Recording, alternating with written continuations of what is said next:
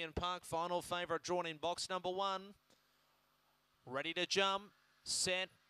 Racing, Songar Valentine steps well, beaten for speed though by Flixbuck, who quickly motored down to the inside to lead by a length and a half. Lady Zelamar's running on the outside, Songar Valentine third.